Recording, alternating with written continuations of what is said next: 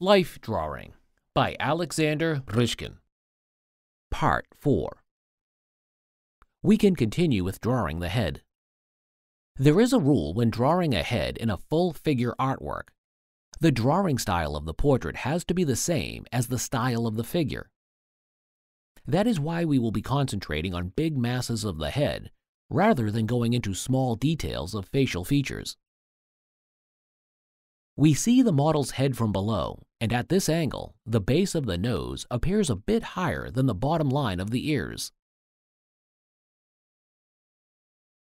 Because the top line of the ears coincides with the eyebrow line from this angle, the eyebrows will be slightly higher than the ears. The central line of the face helps to portray it as symmetrical. And before going into facial features, we draw the big mass of the head by shading its side plane in the same manner as we did for the torso. Before drawing the nose, we need to mark the cross-section of its bridge and its planes below the eyebrows. These big shapes are more important than the eye itself. We shade planes below the eyebrows and the bottom plane of the nose, and we will come back to eyes later. Now we can mark the location of the mouth. According to classical proportions, the bottom edge of the lower lip divides the distance between the base of the nose and the chin in half. Once again, we are more interested in the shadow plane beneath the lower lip than in outlines of the mouth. Side planes of the head are also important landmarks in head drawing. Small details are still less important than big shapes.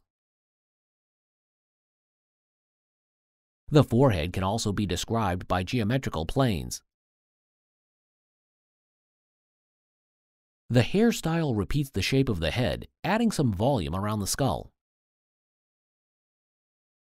Every time you draw a hairstyle, mark the hairline. This is an important landmark of the face. Because it is seen from below, this line curves upward, the same as the line of eyebrows. When it comes to tonal rendering, borders between protruding planes, like on the chin and on the nose, are rendered with stronger contrast to emphasize their shapes.